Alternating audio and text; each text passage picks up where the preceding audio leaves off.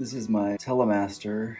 I have Tone Rider Hot Classics in the neck and bridge position. I'd never tried them before and I wanted something a little hotter, so they're in there. This bridge is pretty cool. I think it was just like some kind of knockoff on eBay, but it's got this little scooped area. So when you're picking, you don't hit the edge here. And I want to do a little update. I bought some stuff in that box, which I'm gonna open up here in a second. I want to put in new pots. I've got some new knobs. I've got a cool new control plate as well that I want to put on. The neck is from Mormuth, and the body is from Guitar Mill. And I built this guitar before Fender made this widely available. So it was a number of years ago, 2012 I believe. It's an ash body, 2-piece. Great guitar, just needs a facelift. Here we go. Got some new knobs.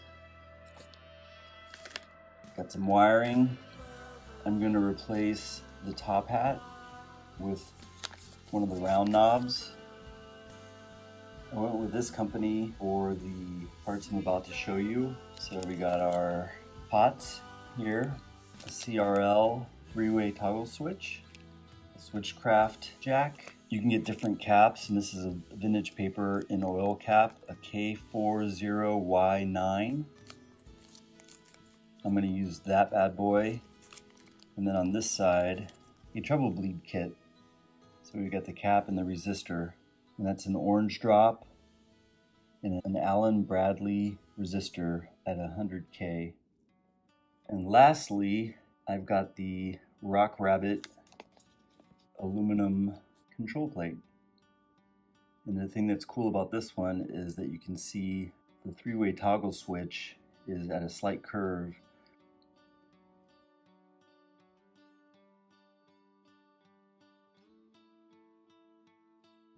Some of the stuff I probably didn't need to replace. This appears to be a CRL 3-way toggle switch. I'll put in a fresh one and we'll save that one for another project. And same thing here, this looks good, but this one is the tiny pot. Looks like I shielded this already, so we don't have to worry about that. Just have to, looks like there's a cap here. Just have to detach this.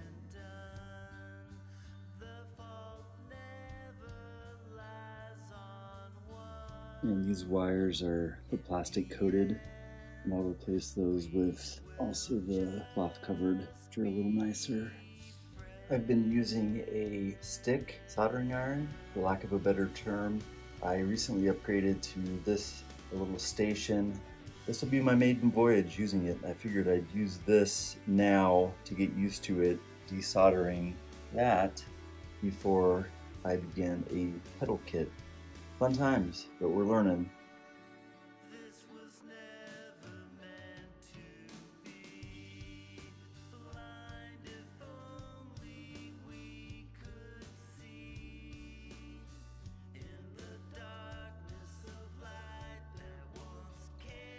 Here's a little side-by-side.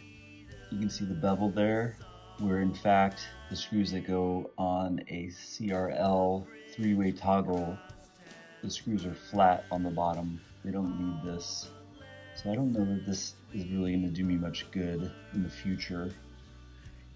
One thing I'm noticing is that these mounting holes are off, so I may have to re-drill this one. It's aluminum, so it's a lot lighter. This side is not polished. It's actually a kind of cool look.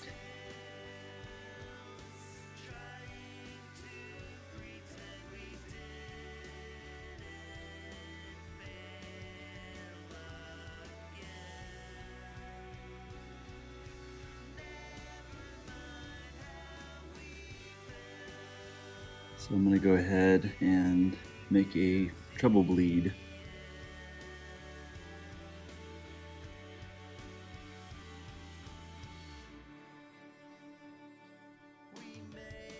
Next thing is to snip these off and put a little solder there.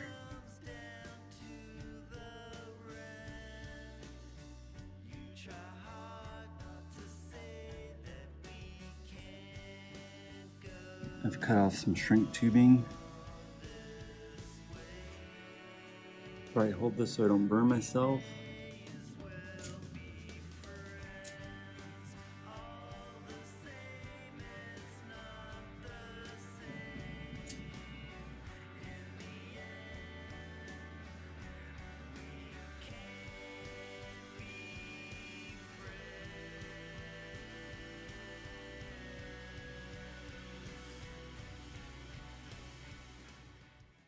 Made this little device to test these caps to see which direction they should go. I just learned this recently. I always thought that caps could be put in the same way, but apparently if you connect it to an amp and do a light squeeze, one way you'll hear a live connection, like if you were to touch the lead or the tip of a guitar cable, and then the other way you won't hear it as much.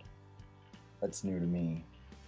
So here we have an input jack plugged in, which is plugged into a practice amp with the ground on the hot side coming off of it. So this would be the same thing as touching the tip of the guitar cable. And apparently if you connect a cap and give it a light squeeze, one side produces this kind of effect, but muffled. And if you switch the cables, it should do it less, and that's the side you should use a Sharpie on to indicate, I believe they call it the foil side, or the grounded side. So I'm going to give this a shot.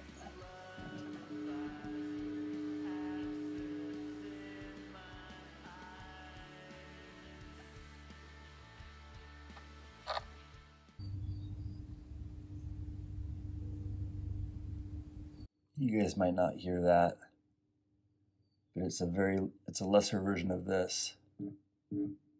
So I'm going to switch them and see if it gets louder.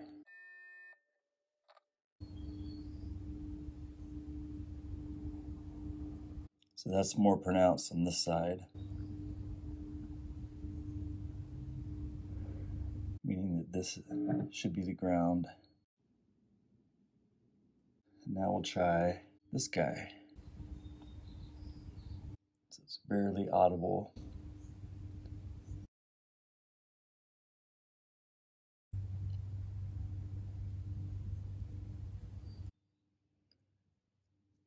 That one was a little harder to hear. And this one appears to be that side.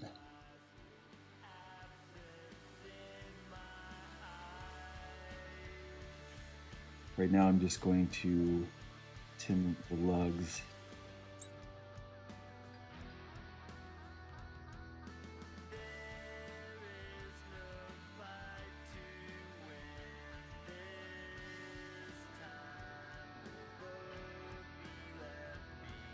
Now we're going to solder in this wire to the appropriate lugs to serve as a jumper.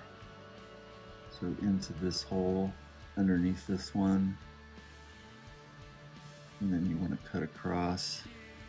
This is kind of a dry fit, and then down to that one. The first thing to do is to get your first one soldered so that you can manipulate the wire to the other lugs. So let's do that.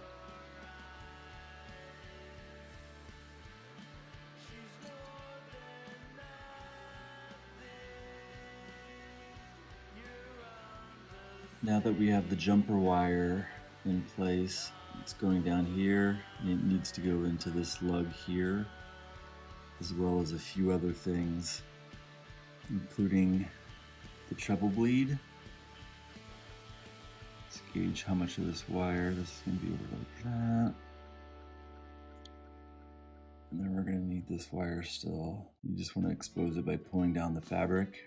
And just in general, it's always good to tin your wire tips. First I'm going to get this wire in. We actually have to get 3 things in that hole.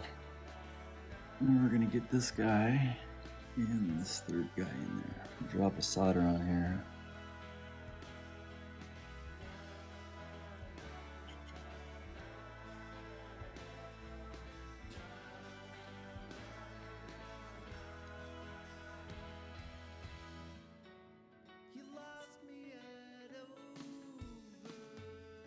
This is in there now. That's golden, that's golden.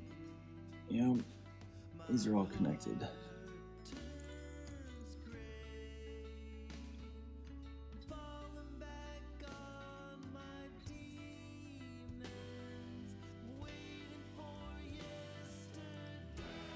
Next up is the input jack, and I'm just going to go ahead and tin these wires.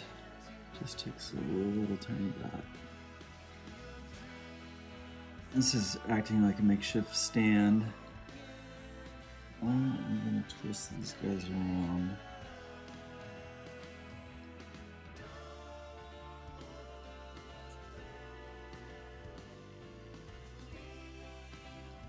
And the other thing we're going to do, just cover those up with a little shrink wrap, and just cover those lugs up like that. Get these wires coming up nicely.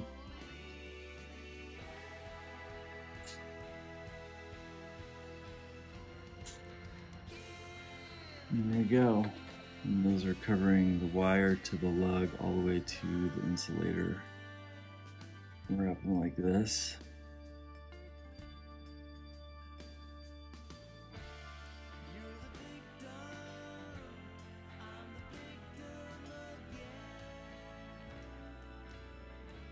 All of our wires are accessible.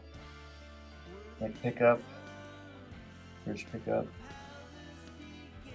bridge ground, and their outputs. And we have plenty of length here. This lug here needs to be grounded, so just put some shrink wrap on the tip of that. And I'm going to slide that in, solder that to the case.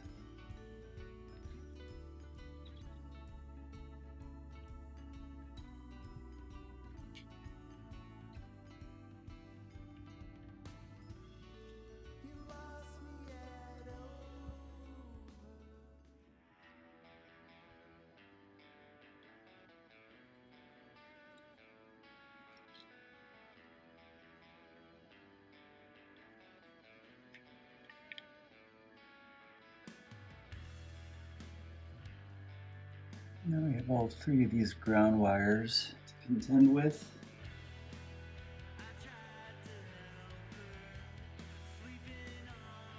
And remember, on this middle lug with the treble bleed, I did not solder yet because we're going to put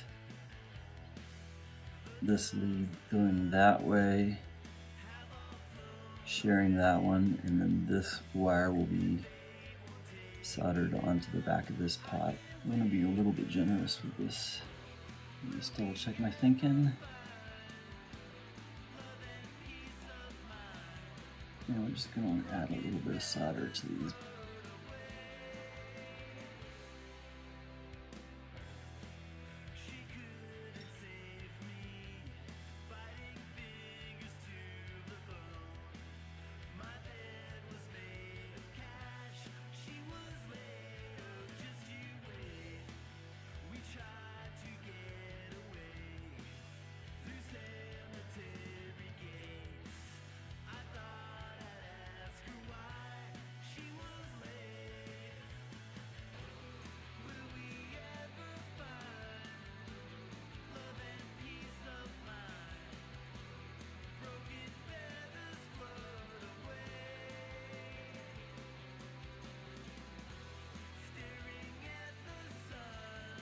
Okay, I am happy with that. Now I'm going to plug it in, and hopefully there's no outstanding issues with wiring and not testing before doing all that.